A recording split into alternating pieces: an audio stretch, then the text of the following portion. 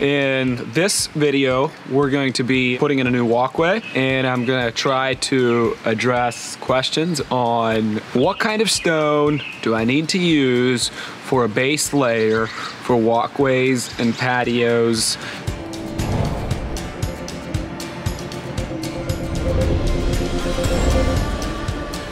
Let's dig into bases, stone bases for paver patios and walkways. Typically we would start putting in our stone right away, but it rained. I mean, the worst thing possible happened. When you have all your excavation done before you bring any stone in and it rains a lot, that's like not cool. If you're a hardscaping company that needs to keep moving, I mean, you can't just sit there and wait till it dries out. Here's what you can do if the weather plays into it.